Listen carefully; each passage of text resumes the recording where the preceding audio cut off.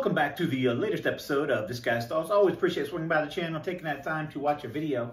So tonight's episode featuring one sent to me from fellow YouTuber and good friend of mine, Joe, over at the Beer Patrol.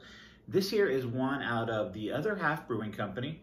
And this is the third offering that I've had from this particular brewery out of Bloomfield, New York. This here is their Plates on Plates. It is an Imperial IPA, coming in at a whopping 10% alcohol by volume. And like I said, it is from the Other Half Brewing Company. So look at the artwork here. I'm not sure how well it's showing up. I'm sure I got the video rolling though. So you just got plates on plates. It says Plates on Plates is what it's called. It looks like different plates of food. You know, it looks like some hot dogs on some plates, some French fries or whatever. I don't know if this is like something to do with, I don't know, waiter or waitress, servers collecting plates and stacking them all up for, I don't know, take to the back and clean out. I don't know. I'm sure there's a story behind Plates on Plates though. We do got the blue tab up on top there. The Other Half logo right there on the side there. And just a nice blue can to it, you know, kind of grabbed your attention there for sure. So I'm gonna get a roll on this here. I'm gonna crack it open. Dump it in this glass here. Get a look at it. Get a nose on it. Get a taste on it. All right, so crack this open. And hey, if you haven't watched Joe's videos, check out Joe over at Beer Patrol. Swing by his channel. He's an awesome dude. Does some fantastic reviews over there. And very generous guy. Sent me some very nice offerings, and this thing is just looking good. All right, so we got it all in there. I think I got it shaken up nicely, so we got all the goodies in the glass here. So I'm gonna kind of hold it up here. This just looks like orange juice. Looks like a glass of orange juice right there.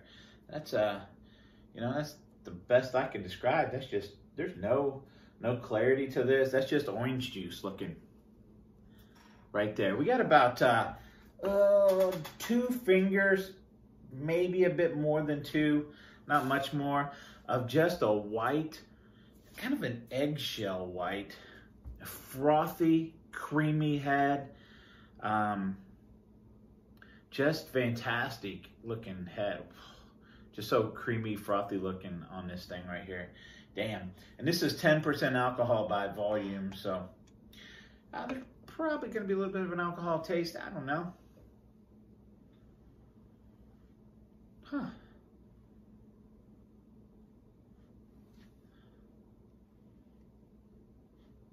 So I get sweet, citrus, and tropical notes off of this thing. I get like a tangerine, mango-y pineapple.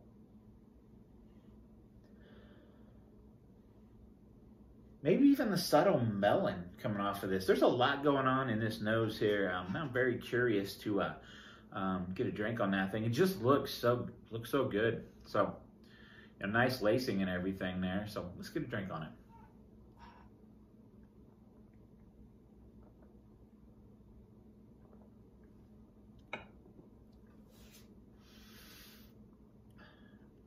There it is, okay. Well, I thought I would get a little bit more of a 10% alcohol on this, but it was the very end when I got a little bit of, you know, just picked up a little bit of an alcohol. But for 10%, I had another drink on this.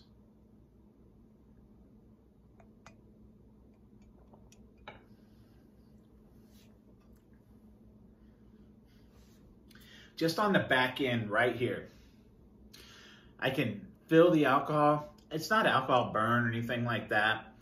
For 10% though, it's pretty well hidden. Just a full-bodied, just flavorful beer. There's a lot going on here.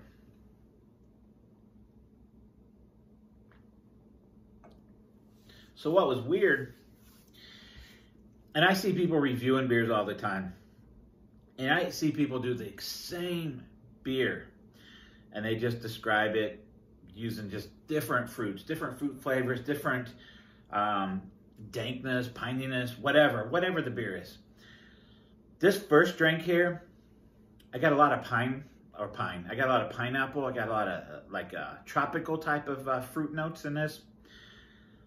A second one, I picked up more of a citrusy, more of the citrusy sides. I can actually feel it very acidic right here in my throat. I can feel that.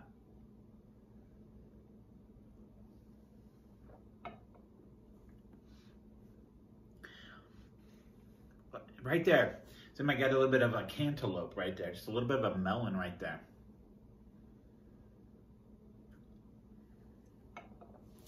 This is one of those beers that I really think, and you can see that there. It's still got some nice lacing going on there. This is one of those beers I think you could actually pick up 3, 4, 5 different types of fruit in this thing if you wanted.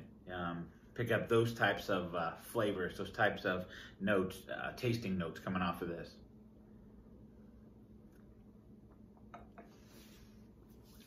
Kind of a combination, I guess, of this fruit, that fruit, you know. I can't get past that acidicness, though, there in the back of the throat. This one is one that I would say, yeah, you know, probably my acid reflux is going to be flaring up a little bit with this one here. And it's 10%. I'm telling you, if you really couldn't hold alcohol or something like that, excuse me, at 10%, boy, this could come and just kick you right in the ass. This could smack you around all over the place if you down a few of these. And it's pretty drinkable. It's damn good. But it's one of those that you could pick up and just start drinking and drinking and drinking and not realize it's 10%. That alcohol is hidden really well with all these different tasting notes. Very well balanced. I don't get any crazy bitterness. There's a hoppiness to it, no doubt. I think this is brewed, I want to say, I looked, it was 6 different types of hops, and I was going to write them down and say it, but you can look that up yourself. Google the beer, go to the Other Half website. But I believe it was 6 different types of hops used in this. And that's probably why I'm getting, you know, these tasting notes from all over the place, because all these different hops bring something different to the beer, you know, something unique to the beer, and you throw them all in here. Very good beer, very solid. You know, I'm going to give this just under a 4.5. I'm going to say 4.45 out of 5. This is good. And look, this is what I got left. There's nothing else in that can. I've sat here. I'll polish this off real quick after I take the thumbnail photo and the Instagram and Untapped photo. But damn good. Joe, hey, thanks for sending my way. This is a home run right here. I enjoy this one quite a bit, honestly. At 10%, you know, that's just right in my range where I'm like, okay, I don't really want to go much higher than that. So I did have this in the back of my mind. Is this going to be too boozy? But it is not, you know. I mean, I'm almost kind of stunned this is 10% just by drinking it. So very well made beer. Joe, thanks for sending it. You guys out there in YouTube world, thanks for watching. I always appreciate it. Until next time.